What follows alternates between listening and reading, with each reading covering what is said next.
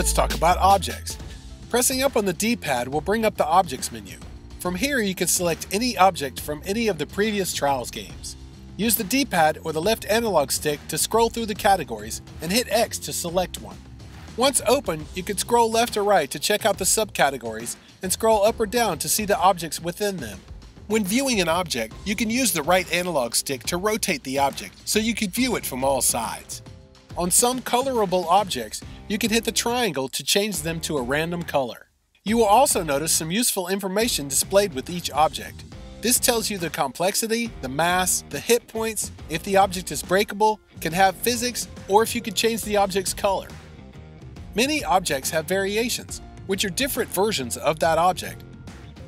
Different sizes of the same object, different groupings of the object, or sometimes different objects altogether. You can scroll through the objects using the left and right shoulder buttons. Once you pick an object you want to use, hit the X button and it will spawn within the world. From there, you can move it around with the analog sticks. Use the left stick to move the object forward and backward, left and right, and use the right stick to move the object up and down, left and right.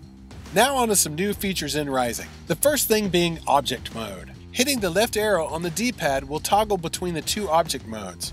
The first one we will talk about is Rotation Mode. This is signified by the three colored circles that surround the object. Each circle represents an axis the object can be rotated on. An object can only be rotated on one axis at a time. The current axis will be displayed thicker than the other two. You can cycle which axis you are using by hitting the right shoulder button, and you can rotate the object with the left and right triggers. Now hitting the left arrow on the D-pad again will switch modes and give you the Scaling mode, which is something old school Trials builders will be really excited about. This mode is represented by green, blue, and red lines coming from the object. Hitting the left and right triggers will scale the object up and down. Triangle will copy an object when it's selected, and square will delete an object. Once again, you can refer to the buttons at the bottom of the screen if you forget what each button does. Pointing to an object and hitting X again will reselect the object, and clicking the right stick, R3, will snap the object to the driving line. Double-clicking the R3 button will reset the object's rotation to its default position and align it to the driving line angle. Holding down the left shoulder button will give you the multi-select option, which you can select or deselect multiple objects at a time.